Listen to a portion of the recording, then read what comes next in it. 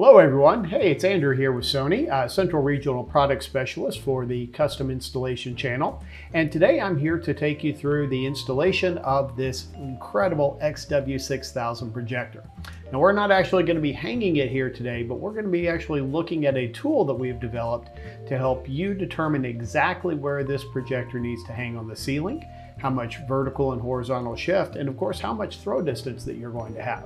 So to take a look at that, let's jump over here and take a look at Sony Premium Home.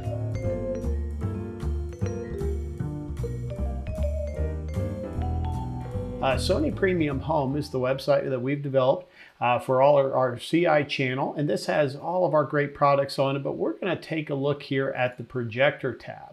So when I click on projectors, I can just simply scroll down here, and not only will it show me all of the projectors, but it will give me a direct access here to our projector simulator. So I can go ahead and click start here and agree to the terms and conditions. But my favorite thing to do on this is once you've been here one time, you're going to want to go back here again. So make sure that you bookmark this page so you can instantly recall it whenever you need to figure out those throw distances and offsets.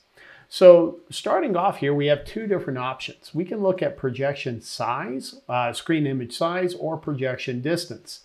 So if you have a set throw distance and you want to figure out how big of a screen we can go with, of course, that's where we're going to go to projection image size. But usually we're going to look at it to figure out, hey, how much projection distance do I have for a set screen size? So we'll go ahead and click next, and it's going to take us to our next screen where we can select either a floor or a ceiling installation.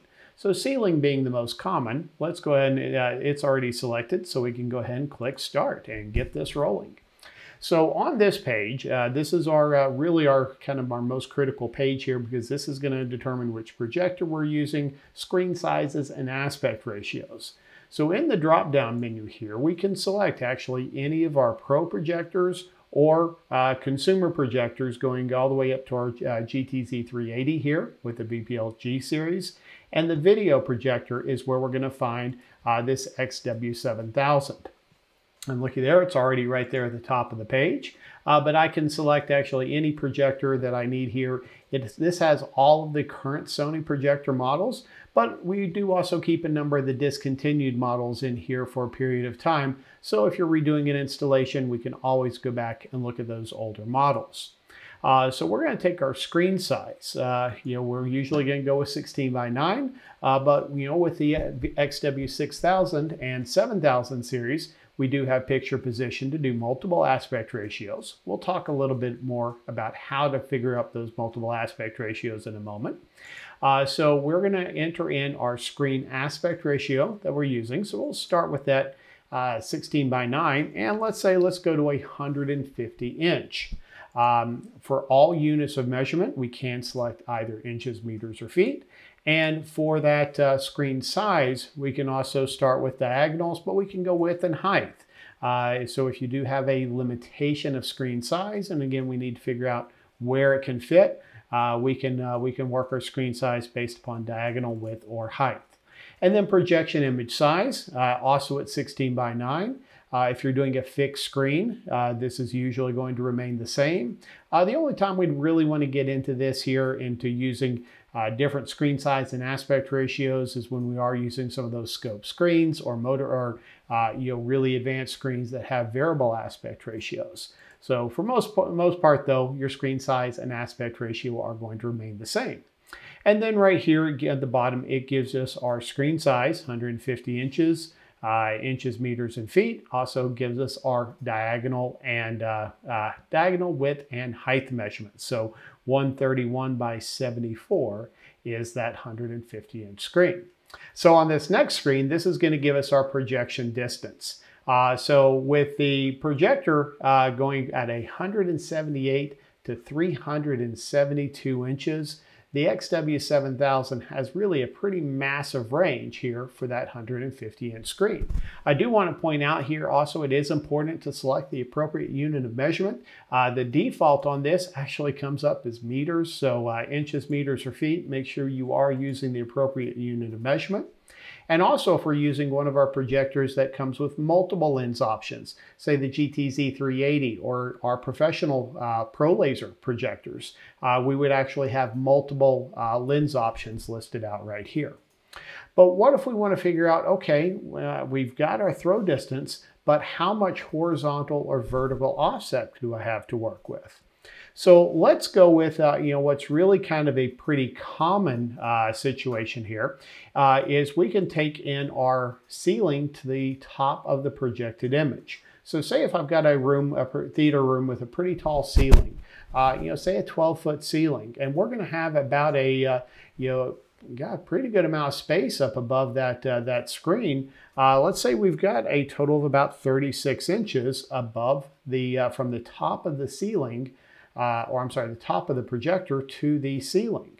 We can enter in that measurement and we're going to be able to figure out exactly how much drop we're going to need on the projector to be able to hit the screen.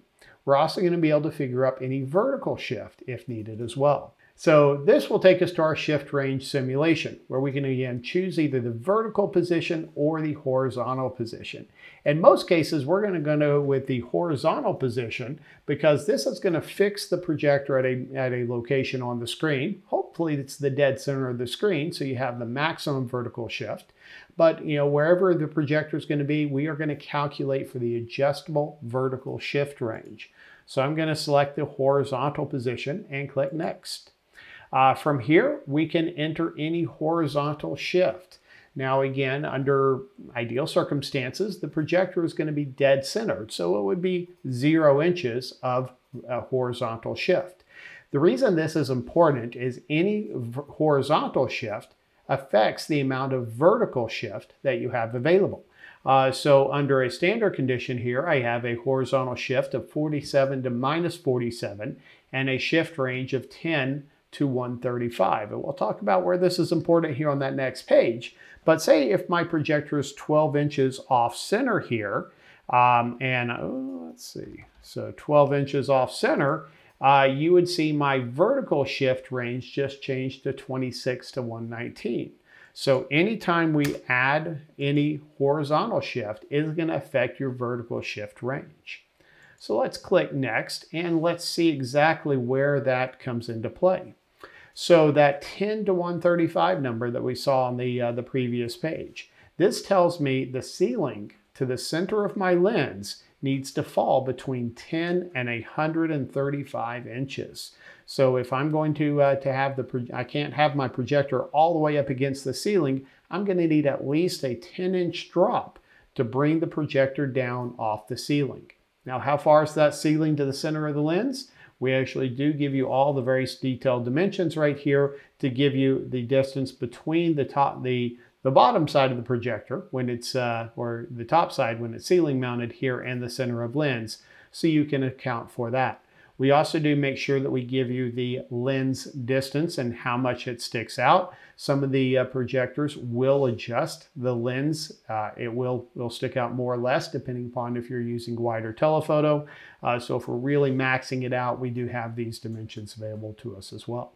So the final step, hitting Next, we can actually print out this document here. And when I print this out, I can now give it to my installers out in the field, any of my architects, anybody who needs to help me out to make sure that I've got the projector mounting and appropriate installation.